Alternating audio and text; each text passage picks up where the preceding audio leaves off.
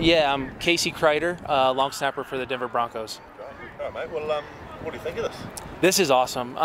You know, I was talking to some people, and I grew up, my dad played club rugby here in the States. So when we were training in the off-season for high school football, we would play touch sevens. And I've never seen rugby at this level, at this professional level. So I'm really excited to kind of see how it all works, how fast the game is, and just kind of like take the minimal knowledge I have and enjoyment I have of the sport and see it at a big level. You learning the rules pretty quickly? I'm learning. I just learned that there's kind of different levels of rugby. There's rugby league and rugby union. So someone was kind of coaching me up on the different rules and kind of getting an understanding of the game so I can have a feel for what's going on tomorrow. Any tips for the players on how to deal with kicking the ball at altitude? You know, everyone says you're going to kick the ball further and higher, and it's true, you do, but it comes down just as fast as it goes up, so just be ready for that. Any of your teammates coming to watch? I think there will be a couple. We kind of fell right after our big off-season program, so a lot of guys take this time and get away. They go on vacation, kind of recharge their batteries for the season.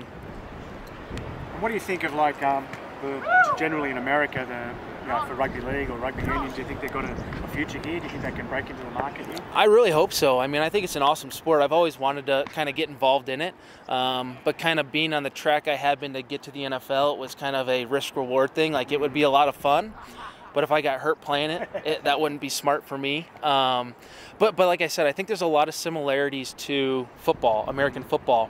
You know, I think from what I've heard from people with the concussion things, I think some people think rugby might be a safer sport just because it's based on technique tackling. And I think if we can find a way to maybe intermix them, I think it would be awesome to see rugby blow up. And I guess when new teammates walk into the dressing room, you size them up. How do you look at these guys and size them up? What do you think of them? It's crazy. There are some guys out here who are massive, and it's like, man, I would not want to be tackled by them. And then you see the little kind of the smaller, shorter guys, and it compares to the NFL. You know, as a long snapper on a punt, I'm in charge of snapping the ball to the punter and then blocking bigger guys. And then when the ball gets kicked, it's now kind of part of my job to go tackle a smaller, faster guy.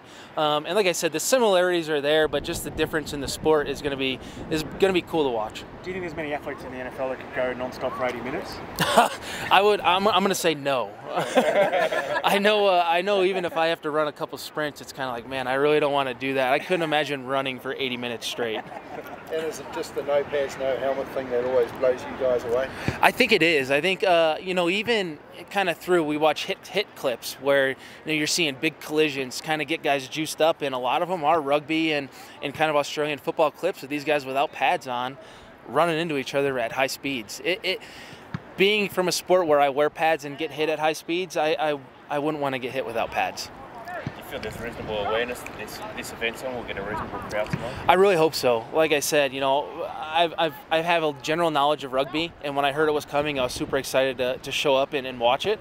So I really hope there's a good turnout because this is such a cool event. It's high level. I know there used to be kind of a professional American rugby team here. I don't know if they're still going. I think last year they weren't around. So I hopefully can rejuvenate the sport. I think the more sports we have here, the better.